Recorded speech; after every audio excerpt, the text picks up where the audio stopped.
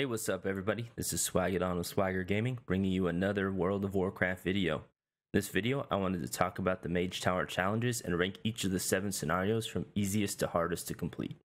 If you want to see a full write-up on this subject, including difficulty rankings for all 36 specs within each scenario, please check out the post on my Patreon page. I'll provide a link down in the description below. Number 7, Fell Totem's Fall.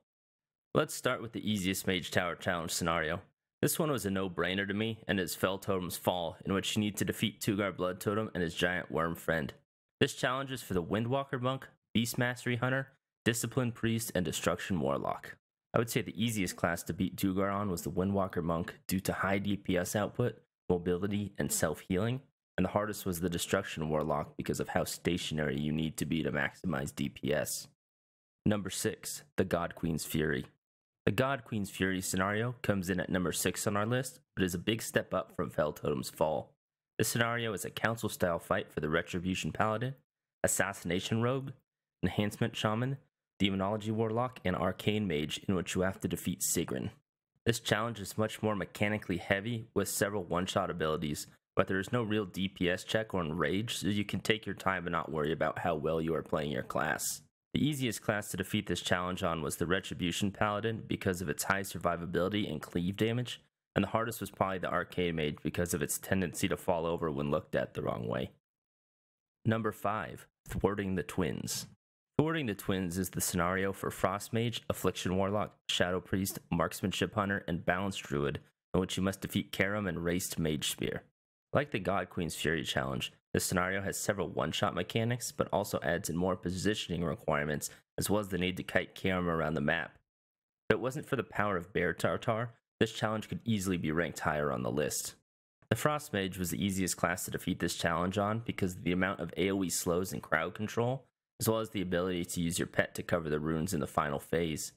The hardest class for me was the Balanced Druid because of the length of the cooldown on our interrupt.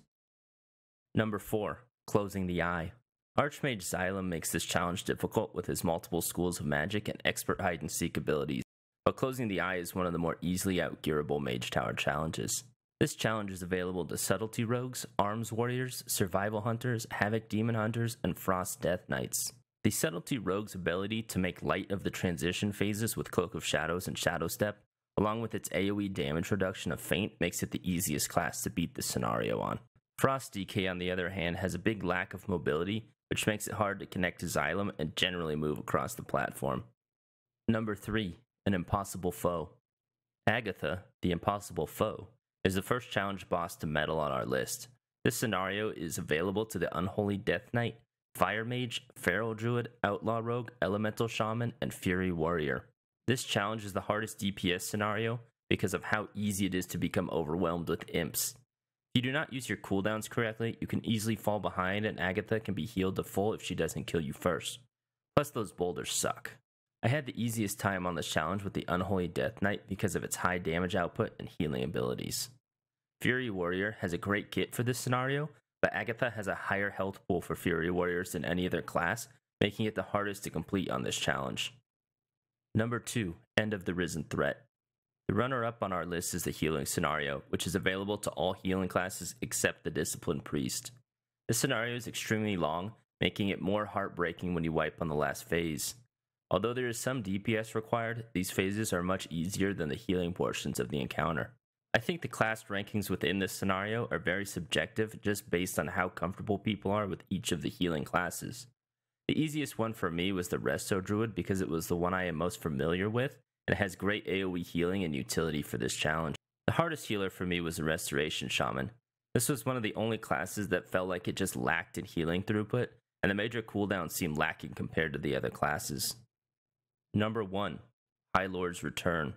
The number 1 hardest Mage Tower challenge by far is the High Lord's Return, which is available to all tanking specializations.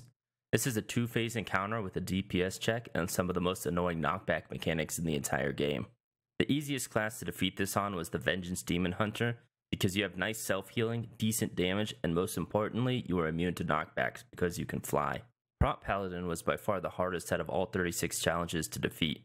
The Protection Paladin kit is actually very nice for this scenario in terms of DPS and survivability, but like the Fury Warrior, the bosses have increased health pools, making this a marathon fight where lots of things can go wrong. Well, that's the list for the Mage Tower challenges. Do you think I got them right? How would you have ranked them differently? For the full write-up, please check out the link to my Patreon page in the description below. Thanks for watching and have a great one.